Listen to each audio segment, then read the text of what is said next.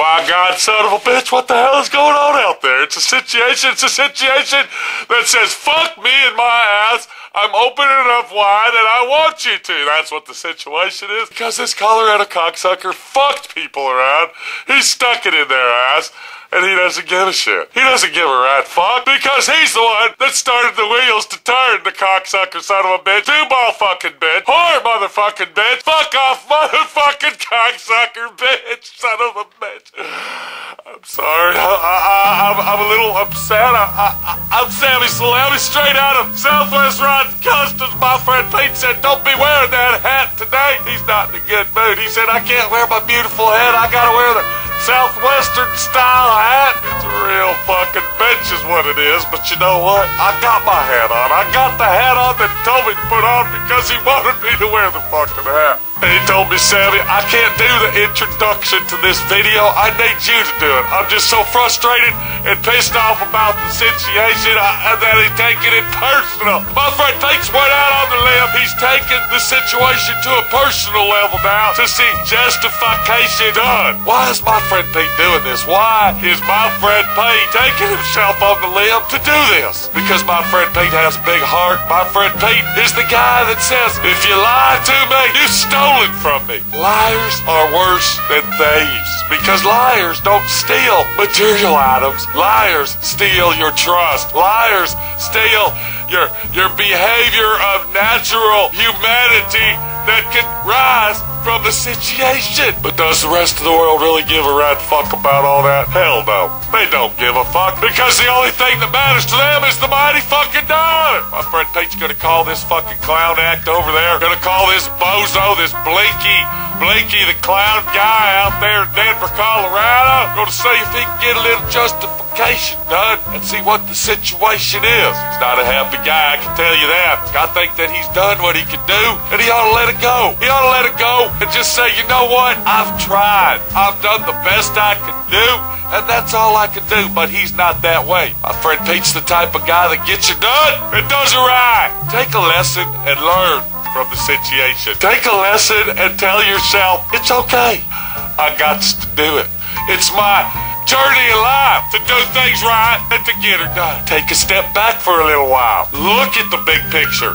See what the ball of wax has for you to melt off the candlestick. This is Sammy Salami straight out of Miami. I'm an edit guy. I'm the one that edits all these films, and I gotta sit here minute after minute after minute after minute after minute and put up with all this bullshit motherfucking crap. So enjoy the video, see what you can learn from the video, and nurture the video because the video is your friend. We'll see you later.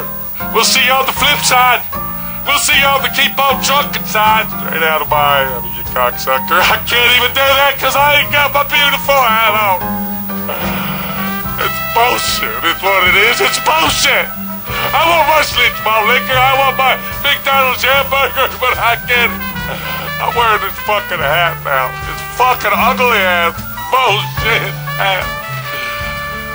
How long is this gonna go on? How long is my friend Pete gonna be in this fucking cocksucker piece of shit mood? I got to go. Gotta go. I'll see you later. Son of a bitch, it's your cocksucker.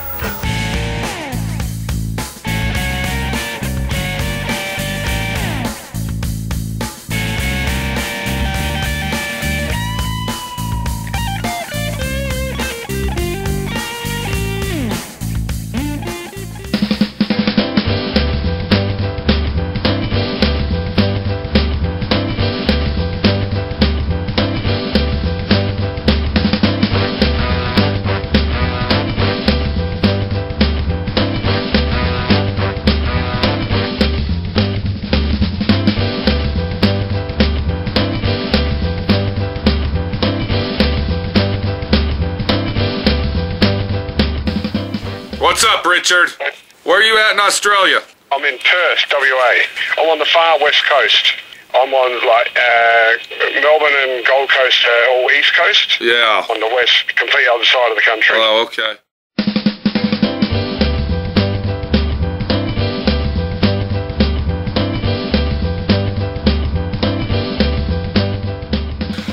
we got a situation with this fucking truck, dude. That truck, I don't know, did he send you, I need to know if he sent you, how many pictures of that truck did he send you? Photos he sent me are the same ones that I've sent you. 2 pictures. About, I know I had about 5, but the other ones were just, there was nothing of the roof. I asked him for more photos, but he was always saying he didn't have another camera that he could, you know, all right, crap. Yeah, all right, let me explain it to you, bud. I don't want to keep you on the phone. You're paying for this long distance call. Can you hear me good? Yeah, I can hear you good, yep. Okay, let me explain it to you real square, bud. That fucking truck has either been rolled or it has been put in storage and stuff has been stored on top of it. The roof on that thing, and I'm getting ready to upload pictures on my website, the roof on that thing is crushed in. The only way to fix that truck is we're gonna have to find a 59 through 62 Ford truck, and we're talking a full-size truck, and find 2 of them with 2 roof skins to splice them in and use them. Now, I called this cocksucker up about an hour and a half ago, and I cussed the motherfucker out and told him that truck was a piece of shit. It wasn't worth $8,000 fucking dollars, and you better come up with some motherfucking money to refund this guy in Australia.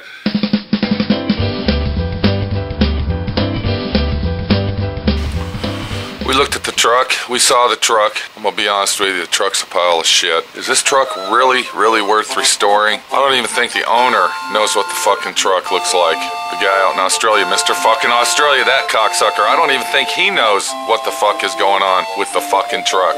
What the real situation is it all started with this fucking guy out in Colorado. Mr. Truck Guy, Colorado fucking scumbag piece of shit motherfucker that ripped off this other fucking guy 10,000 miles away. It has become a personal vendetta now to fucking solve the solution or solve the situation with the solutions that we have at our fingertips. I am so furious about this fucking deal that I have personally involved myself now to the point that satisfaction has to be fucking done. We're gonna call this fucking guy and get shit straight real fucking fast. I'm gonna try to catch him early in the morning and see if he'll fucking answer. It's 7 o'clock out there, it's 8 o'clock here. We're gonna see what the fuck goes on. Yeah, what's up? Well, I can tell you what, before I start talking to you, I am going to explain something and you're going to listen real close, okay? That truck is non-fucking restorable. Do you understand what I'm talking about? That fucking truck has been rolled. The fucking top on the truck is crushed. That truck is a piece of shit. It is fucking junkyard material just where it came out of your fucking backyard. Now, you think about that for about another fucking hour and a half. I'm gonna let you wake up and think about it real fucking strong. And then you and me are negotiating a situation to get some fucking money back on this piece of shit fucking truck. Do you understand? Okay, good.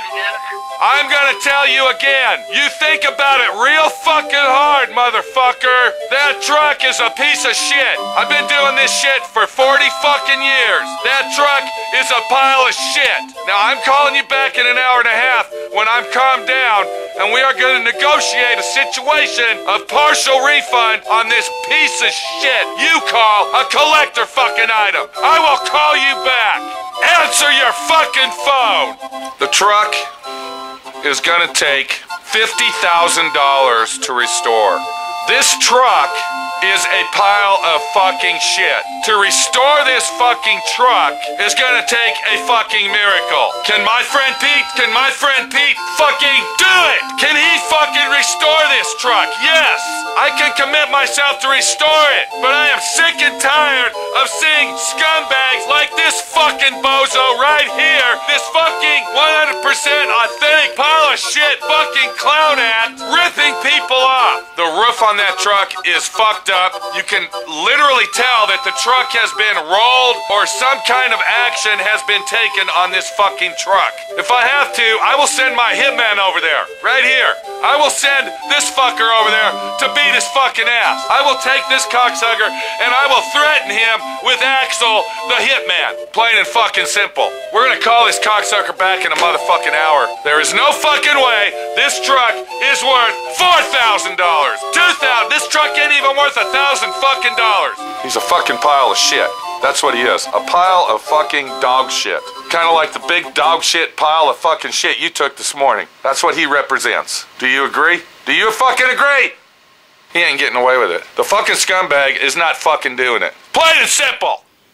So, what I'm trying to do now is negotiate a situation with this cocksucker to get half your fucking money back, at least half your money back. Yeah, he sent me an email. I'll send it to you. Okay, what did it say? He said he will take the truck back. He said let's negotiate to take the truck back, but he hasn't got any money for 60 days, blah, blah, blah. What do you want to do? I like the truck and I don't want it to go back to a dick like that.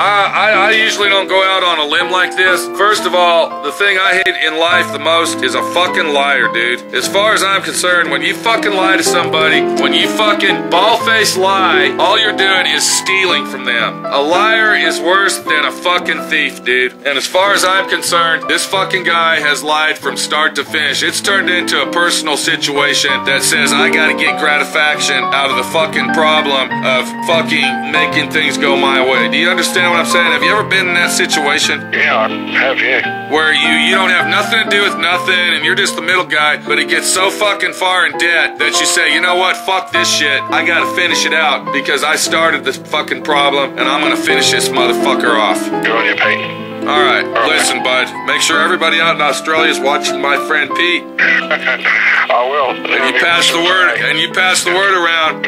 And you pass the word around, you don't fuck with my friend Pete. Yeah, that's pretty clear. Alright, we'll see you later. Good on you, mate. Take care. Alright, don't worry, dude. Either way it goes, we're gonna get your truck running. Alright, mate. And get on my website in about 30 minutes and go to latest projects. You'll see your truck on there and you'll see the pictures of the top. Oh, cool. Okay, that's good. Alright, I'll see you later, Richard. Cheers, mate. Alright.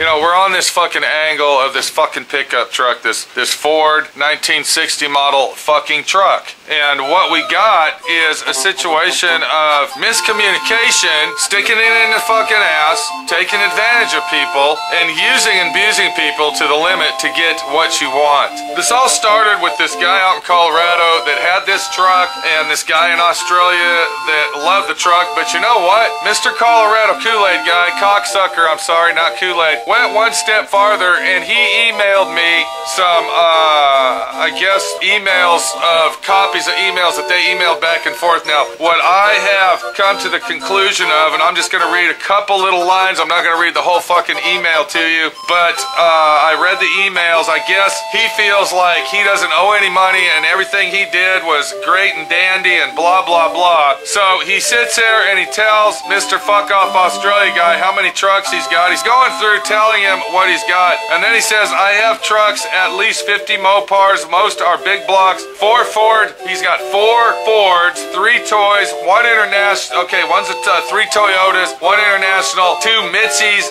1 Isuzu, and a Nash. So the guy's got a lot of fucking trucks. Now this is the kicker right here, see, because what we're doing here is we are working on the internet. You understand? This is where the internet thievery comes intact. So the guy that is buying the truck, Mr. fucking Australia fucker out here in, you know, West Badlands of Australia, he emails the guy in Colorado and he says, hi there, Colorado cocksucker, great to hear from you. I received the photos, thank you so much. I'm definitely interested in picking up the dual cab. This is the 4-door. I gather from your email it runs.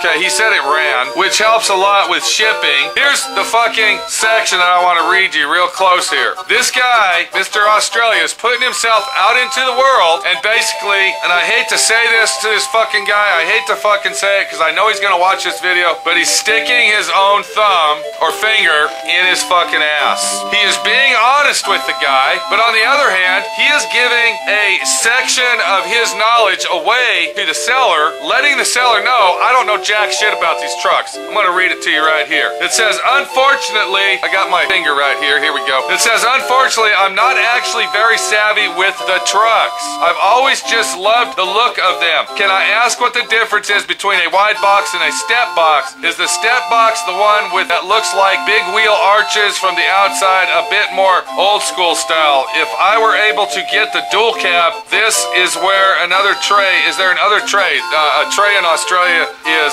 translated to a bed, truck bed. Style available to fit. Not to worry though, normal trays fit more, I guess. Alright, what he basically just told that guy is, I don't know shit about these fucking things. I am leaving it in your hands. I am trusting you 10,000 miles away not to fuck me. I am being honest with you, telling you that I don't know the difference between a step side and a fleet side. I don't fucking know what it is. Do you see what I'm trying to say here? So, any con artist, rip-off thief, or somebody that wants to sell something 10,000 miles away is gonna read that email and say, hook, sink, liner, bait, fuck you, in your ass. Just like that. So, we come back, the guy emails him back, and he tells them that he evades the guy's question at first and starts talking about what he wishes he had, which is a DeSoto truck, blah, blah, blah. And then he tells him that I received a deposit from another guy on the crew cab. If he doesn't give me my money, then you can buy it for $9,000 fucking dollars. We got Mr. Colorado Kool-Aid cocksucker guy out there that has forwarded me these emails because he thinks he's being justified. In my opinion, Mr. Australia was being an upfront, honest guy, leaving it to him and saying, I am giving you $9,000 for this truck. Be honest with me like I'm being honest with you. He didn't send any pictures of the roof. No pictures of the roof. But he says the roof is a bit dented and it would take a good body man to fix it up in the time that it would take him to drink a 6-pack of beer. So, if you drink beer and you're a body man, you could probably drink a 6-pack of beer on a Friday night, I don't know what, in a couple hours? A couple fucking hours? I'm gonna be honest with you, the top on that truck needs replaced. There's no way out of it. It's crushed, it's warped, it's tin canned, it's rotted, it's rusted, it needs a new fucking roof. Here he is going over this truck, how rare it is, and there was only 300 of them made, and blah, blah, blah, and this, that, and the other, and he's trying to sell the fucking thing to the guy, which I don't think he had a deposit. I think he's full of shit, but that's just me, you know, thinking here. If this was me buying that truck, and I'm the fucking guy that got screwed in the ass, I would be taking a trip to Colorado right now, 800 miles away, and talking to this bastard in person. But me going 800 miles away to talk to this guy in person would be a waste of time, because I'm the middleman. I am the fucking middleman, and all I can do is do what I fucking do by using the right words, playing the fucking game, and hopefully this guy falls into our trap, just like Mr. Fuck Off Australia guy fell into his trap. So, we're gonna give this cocksucker a call, and I don't even know if he's gonna answer. I don't really fucking know if he is, but if he does, he does. I'm sure he's waiting on me to call him because he forwarded me these emails, and we'll see what he says. So here we go. Colorado Kool-Aid cocksucker guy in action. Good afternoon. Have you got all of your resources, guy? Yeah, I did, as a matter of fact. What's going on? I got a way to pay him for the truck back and come get it, cover the tires, and...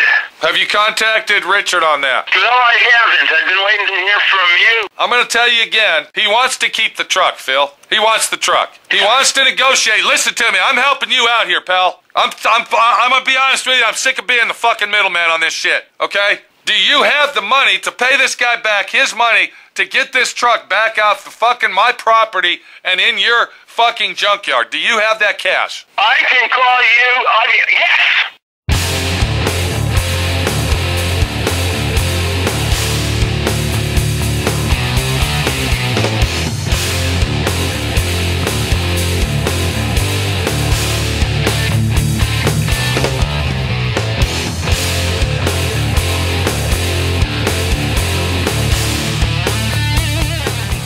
Okay, what I'm basically getting at here, I just want to make sure that I'm square on this fucking deal. Okay. You're willing to go ahead and just pay all his money back, be a nice guy, and say, look, you don't like the truck, let me just pay you, I'll get the truck back to me, I want to buy your tires from you, I'll compensate you for that, go somewhere else and buy the truck. Is that what you're saying, Phil? Actually, that and more. And here's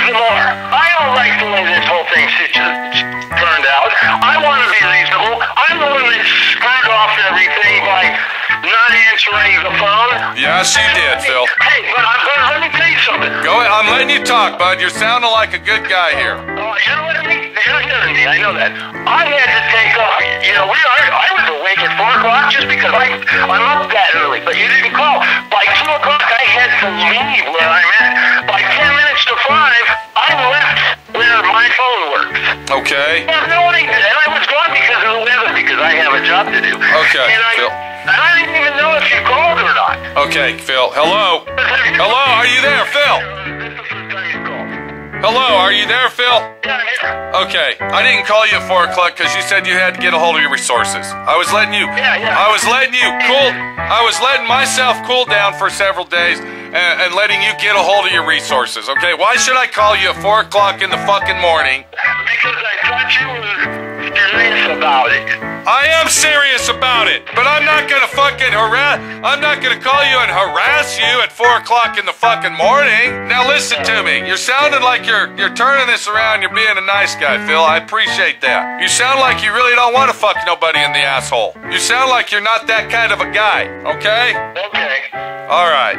How much do I need for the storage if it takes me another week to get it out of there? You don't owe me nothing, Phil. I'm gonna let you store it here for free, okay? But you know what, You don't owe me shit, Phil. Forget me. Okay, I'm just a nobody. I'm a fucking guy. That's all I am. I'm a fucking negotiator. I'm the middleman. I play the middleman game. That's who I am, Phil. Don't fucking worry about me. Don't worry about me. I'm the do-it-for-nothing guy, okay? I'll call you back. In a couple days, I'll be answering. I'll call you back, Phil. I gotta email Richard, tell him the fucking situation, and then he's gonna call you. Keep by your phone. He might call you in the next hour, okay? Okay, what was the cost of the shipping so I know? What was what? The cost, I know the tires cost $1,200. I don't know how much the shipping was. The shipping for what? I'm gonna reimburse him for having it shipped down there. Okay. Like, it was $900 is what I thought. Okay, listen to me. Listen to me, okay? Now, I'm gonna talk in your behalf this time, alright? Okay. I think that if you give him his money back, let him cover the shipping shit. There's no sense you paying for the fucking shipping when, okay, I don't think you're liable for that, Phil. I think that if he takes it back, he'll be happy if he just gets his $8 grand back, okay? Okay, so can I ask you one more question? How much were the tires on that thing? What's that? The tires, how much were the fucking tires? $1,200 is what he told me in an email. But how many pictures of it did he send you? He sent me maybe he sent me 4 or 5 pictures. I don't fucking remember. Okay. Alright, I'm looking at some pictures here where it shows the cab, and it shows the side of the beds, and it shows the interior. That's all I got. I got 5 pictures here, dude. That's it? Well, see this? Why are we arguing about this, Phil? Who gives a fuck?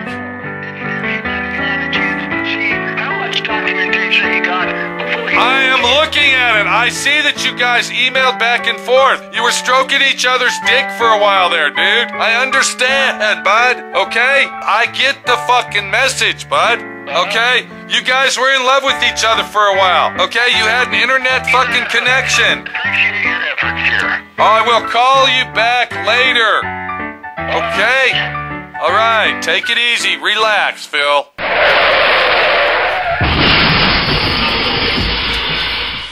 Alright, this is Pete. Now, you've been sitting here for painstakingly for the last 3 days. I'm making this last video on this fucking bullshit truck. You've heard some of the conversation on it, am I right? Yeah, some. Hello? I've heard some. Okay, so what we got here is Mr. Colorado Kool-Aid's turned his attitude around. Got a real drama show going. It's a fucking drama over here, dude. He has offered to give all of the guy's money back plus shipping. I told the guy, don't worry about the shipping. It's not his fucking gig to pay for the shipping. So the situation we have now is I've contacted Richard. We're not going to go into that conversation. We've got 4 fucking videos on this deal. This fucking middleman operation going on here. This collection agency of Southwest Paint and Body Riding Custom. You know, whether Richard keeps the truck or not, or this guy gives his money back, I think they came to a negotiation of the situation is This guy fucked up. Richard fucked up. They both fucked up. Richard gave himself away when he said, I don't know nothing about trucks. Give me 10,000 miles. Did you catch that in the video? Yeah. All right. He basically threw himself at this guy in Colorado and said, I don't know nothing about trucks. But then on the other hand, the guy in Colorado, he threw himself back into Mr. Australia's lap and said, I'll give you a full refund. No fucking problem. Was the seller got remorse or something? What's his deal? What do you mean, remorse? Guilt? Is he feeling guilty about something? Probably so. I don't know. Or maybe he's just trying to be a nice guy. All right, let me ask you this. Do you think my negotiation of me getting involved in the middle of it changed the axis of the world on the situation and made it spin a different rotation to make everything work out properly? Oh, yeah. You jacked it real good. Well, okay. Yeah. So, will the truck stay here or will the truck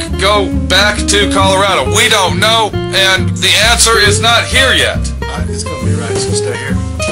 Your Australian boy, he's trapped in your mind. Okay, well, Colorado Kool-Aid guy has offered to give him a full refund plus. And Australia's already declined. Okay, the situation is we don't give a fuck. The situation we have is that whether the truck stays here or whether it goes back to Colorado, my friend Pete came through. It turned out to be a good situation, but it took a very long time to get it to that. This is Pete, my friend Pete, your friend Pete, warning you, telling you, and throwing it in your face that if you want to be a middleman, be prepared. We'll see you later. Take it easy. 1960 Ford, four-door, big giant fucking truck. It's a story that might be here and a story that might not. We got to go to work.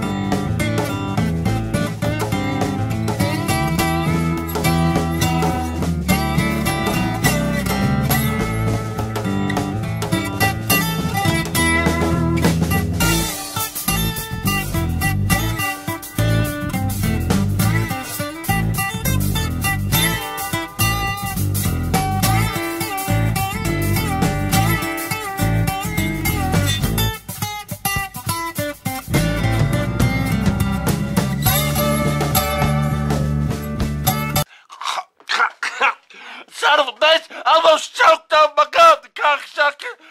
Son of a bitch, I'm getting too excited! I gotta go!